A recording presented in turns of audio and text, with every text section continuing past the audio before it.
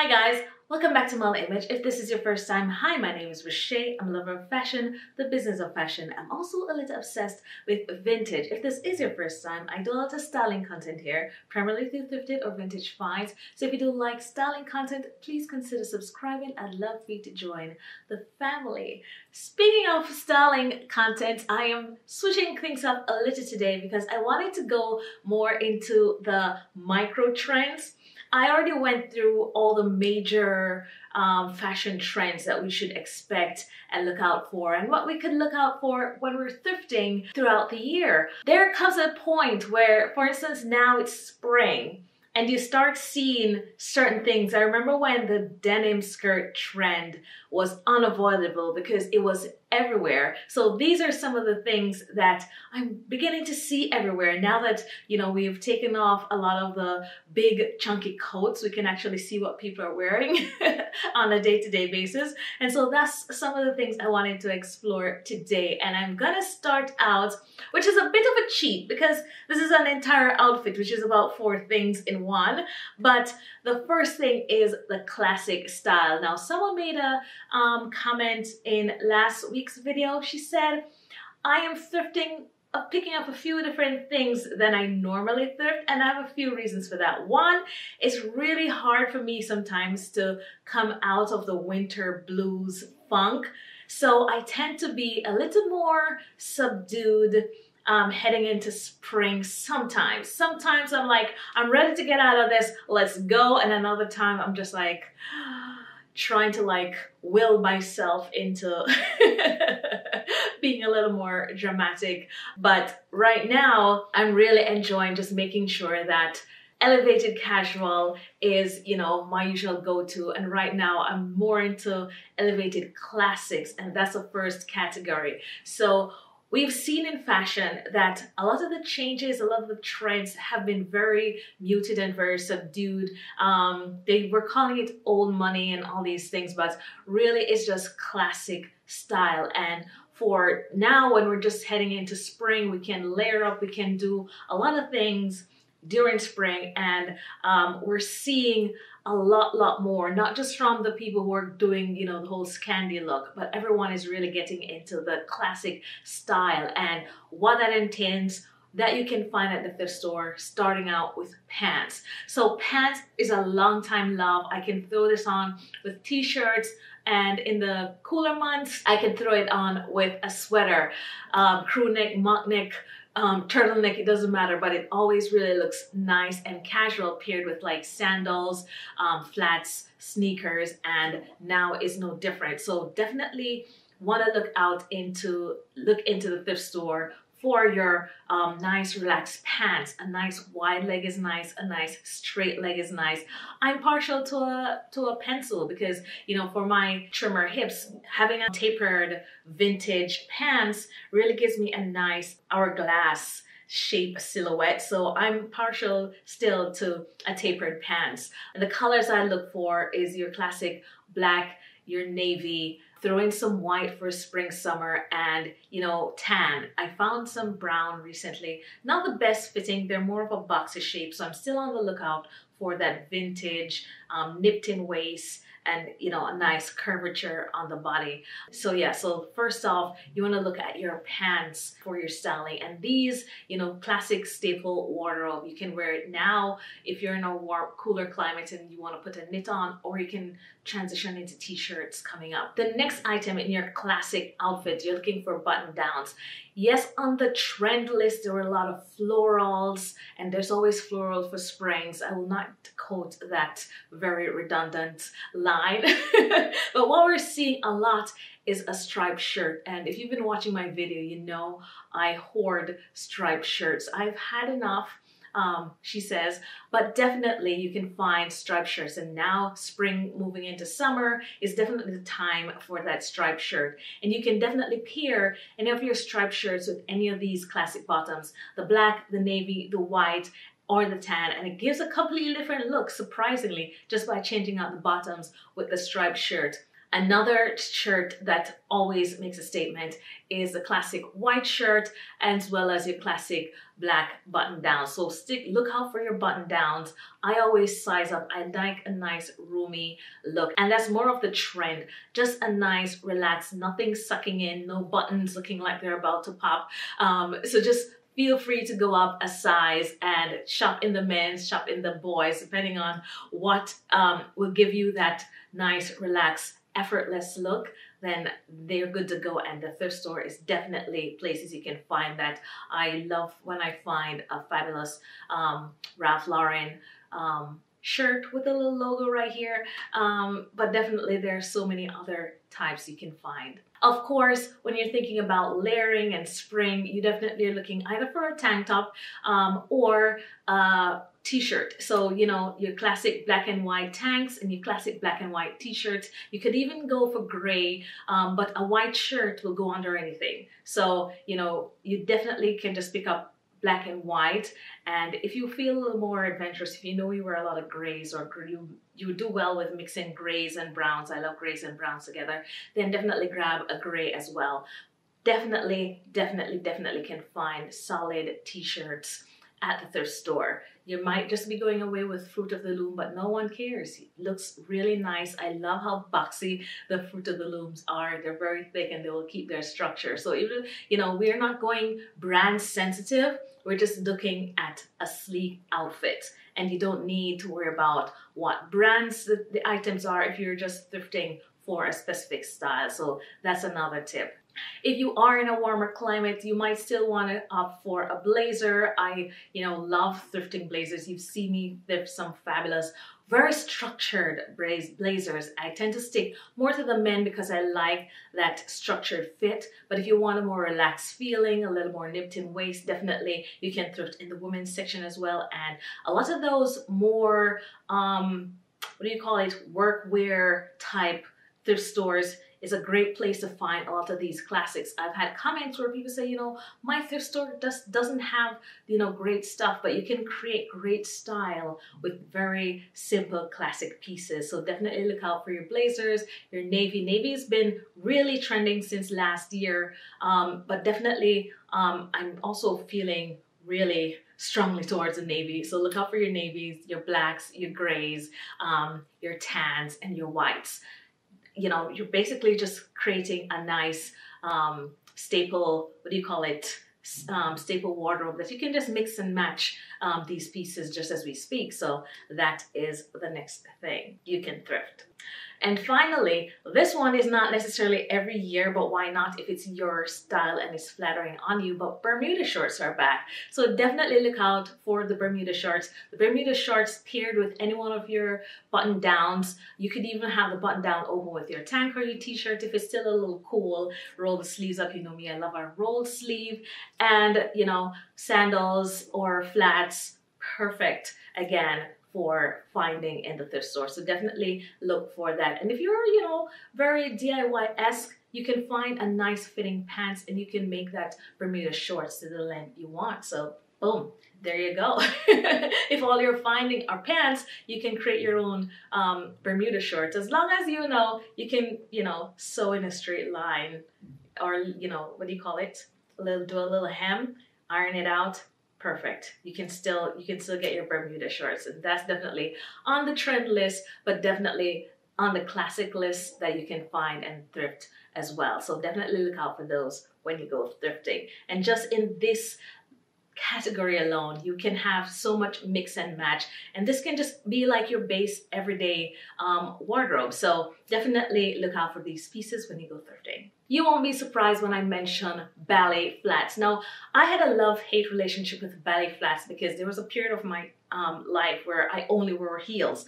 And there was a period of my life where the higher, the better the heel. Ever since I moved to New York and I had to keep hiking it to the subway and back and forth, and I had to find more practical shoes, that's when I started wearing sneakers and more flats and loafers. I always liked loafers, but not so much sneakers. I'd only wear sneakers if I had a sporting event, or because I'm a performer, if I had to do a stage performance where it requires sneakers, I'd have sneakers simply for performing. Or I remember when I went to college, we had like a lot of sporting events at campus, and I had to buy, I remember it's a pair of Adidas, I don't remember what the name of it, but it was a nice running shoes. But that I had nothing.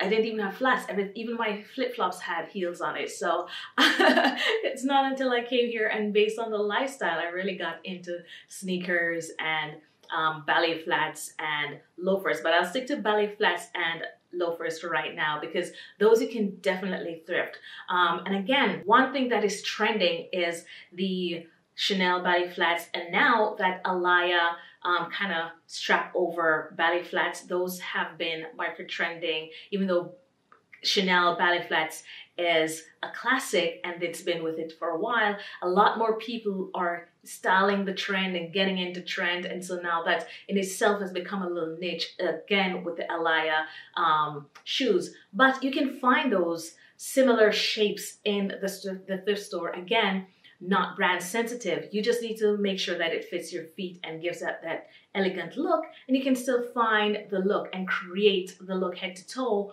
without being brand sensitive. I created a short looking for trending shoes. I'll link it below so you can check that out, but I just went looking for shoes and I found one that kind of matches the criteria of the Alaya. It's just like a perforated kind of shoes with a big elastic band, and wearing it with like long jeans or pants, it still gives you the idea and the style of the Alaya without finding the exact thing, because right now unless you go on like Mango and Zara, which you can go ahead to the retail and get those things for a lower cost, but if you just want to thrift your wardrobe, then you can definitely find those things as well. And if you want to switch out your ballet flats, depending on what you're wearing, you may not want to do the ballerina flats. The loafers may go better. For instance, if you want to go daring with your Bermuda shorts and those loafers, a blazer and one of those button downs or a t-shirt is a perfect look. So definitely look out for some loafers and ballet flats when you go out thrifting. Speaking of sneakers, the next category of the micro trend that you're seeing everywhere is the Adidas sneakers. Now, I've not seen the Adidas Samba when I go thrifting. Believe me, I looked. But what you'll find is that the Adidas, how do you say it? Adidas sneakers with those stripes. They just create just the slightest little statement when you pair them with, say, with dress pants. So, you have on your shirt, your pants, throw in some of those Adidas striped sneakers. You can even go for some color. I've been seeing them doing a lot of pop of color in like a green or a navy. You can definitely play around with that with a more classic style, and then you just throw in those sneakers. So you don't, again, have to look for the Sambas, but just using that as a cue to say, okay, let me throw in a little more graphic on the foot and make it a little more casual as well by looking out for some of the Adidas. So you have several different, because it's in its DNA, you can definitely find several variations. I think the Adidas Originals, but there's another like a suede one, I forgot what that's called, that you can also find because I've seen it out thrifting. So definitely keep an eye out for that. And just even those low bottom, like walking sneakers, not the trainer looking ones. That was definitely a trend one before. We still have a few of those, but right now it's more those sleeker trainers that you put with pants that look so chic and so laid back. You can definitely find those thrifting, so keep an eye out for that as well. Taking a break from shoes, there's a belt trend in where people are just pairing these classic outfits with just a nice solid belt with a gold buckle or a silver buckle. I have seen so many of these very understated buckles that you can definitely find out thrifting.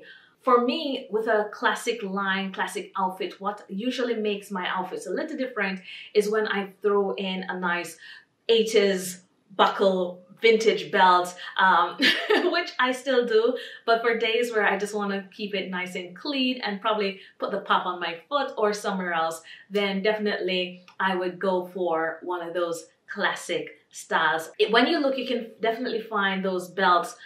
They even have like two-sided, you can flip it around. I recently found a silver buckle belt, and it's two-sided. It's black on one side, brown on one side, and it's just a nice clean silver buckle. I also have a Coach gold buckle, and I just keep it nice and simple, nice brown leather. You can definitely find leather, and you can definitely find those sleek lined belts.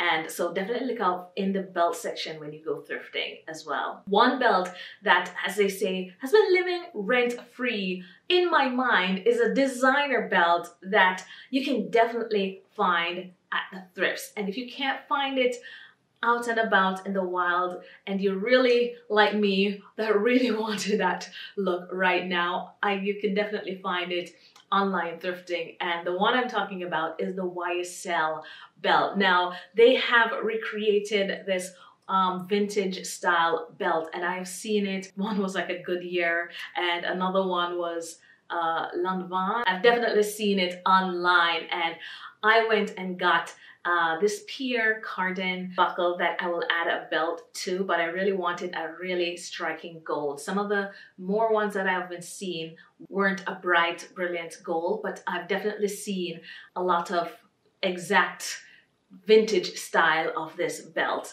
I've also seen like belt sets, vintage belt sets. I think Avon did some vintage belt sets with that square buckle. So without having that black plaque inside, you still get the idea of it with just that vintage, almost menswear looking belt. And so I've seen a few. I've seen square ones, I've seen round ones. You could even go down the street of finding a vintage YSL belt. I've seen vintage Dior that's similar to that. I think I saw vintage Bali, but they're definitely playing on my mind. And so I had to go out and get one of those online. So they run from different prices. I think the belt sets that I saw were like $20 on eBay. And then you have like the higher end vintage designer ones, which will run you closer to $100. But definitely it's still lower than the $400 and $600 of the current YSL belt. So it's definitely something you can look out for. I just haven't seen it yet, and I got impatient and bought mine online. But I'm still looking out for something even closer to the YSL version. But you know, these vintage belts are out there. I sometimes usually skip over the men's section, and I'm sure I can find it in the men's section. So that's definitely something that you can look out for thrifting. And this is more of a designer dupe now that you can find when you go out thrifting. So definitely look out for that, because that belt has been everywhere and it is stuck in my head.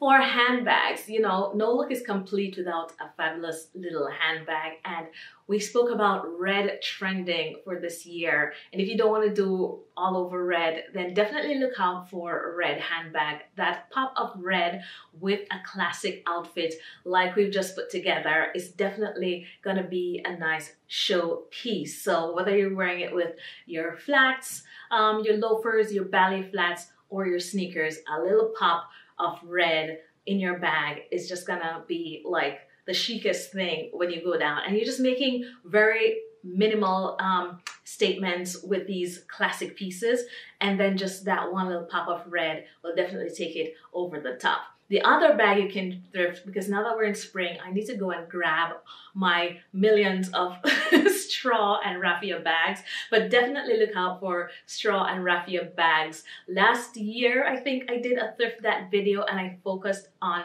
just straw and wicker summer bags. So I'll definitely link that below as well. That was a fun one to do, and I got so much inspiration. But definitely you can check that video out for more inspiration. Raffia bags, you can still definitely find those today, but definitely look out for those. Again, if you're not brand sensitive, but you like a certain shape, a certain color, I like a lighter tan wash bag. I'm not so much for the darker basket weaves. I see some darker ones, and I see some extremely lighter ones as well. I like the mid-tone basket bags. So definitely look for what goes for you, but you can definitely go thrifting with that.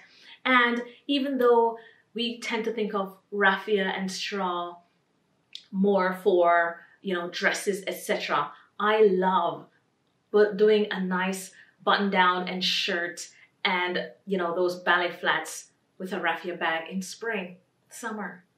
Perfect. Just that little contrast makes so much more of a style statement and element with that outfit. So definitely keep your eye out for some raffia bags and for red bags. When you go out thrifting, you'll definitely be able to find that.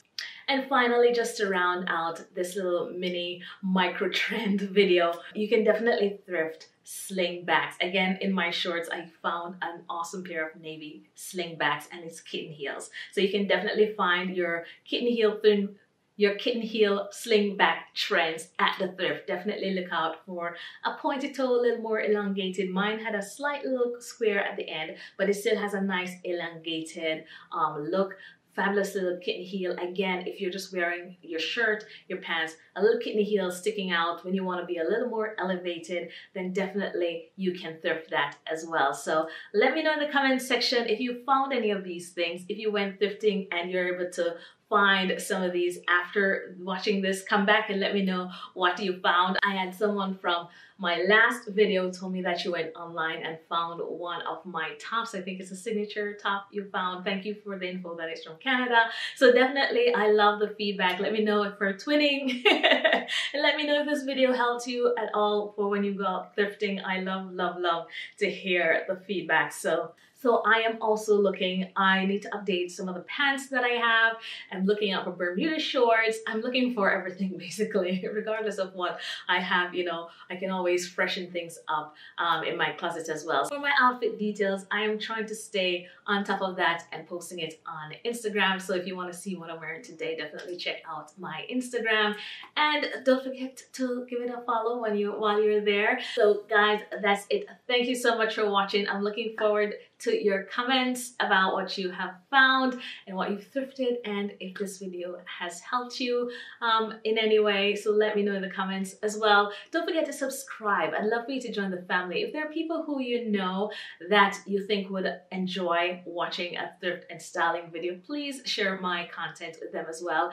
If you did like this video, please give it a like, and I'll see you guys in the next one.